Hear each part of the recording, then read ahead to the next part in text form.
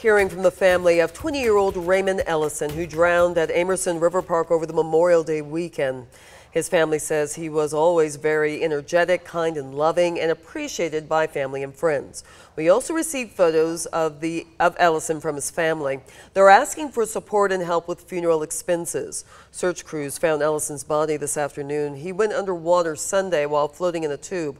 Friends reported they saw Ellison behind them 1 minute, the next he was gone. They found his body just after 2 p.m., not far from where his friends last saw him. That's according to Deputy Coroner Ronnie Miley. His body will be sent to the GBI crime lab for an autopsy this week.